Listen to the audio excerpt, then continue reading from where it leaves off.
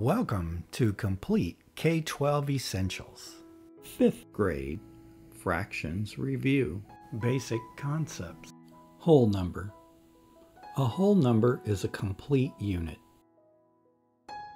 The above circle is 1.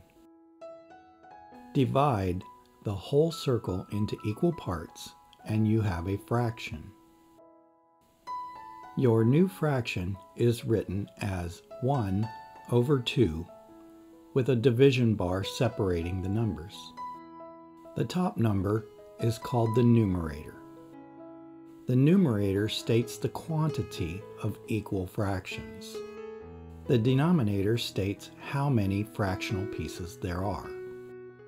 Notice that the whole number was divided into 2 equal pieces. Basic fraction notation.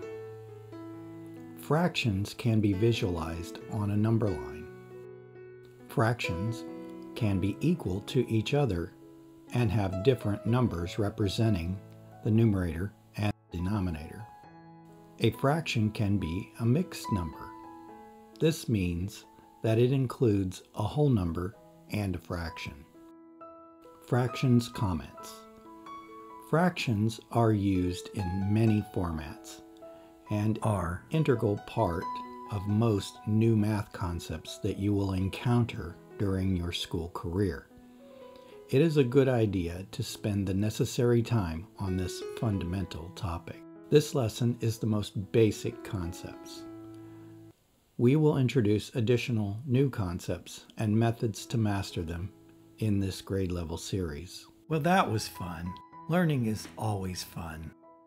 Thanks for choosing a safe learning place.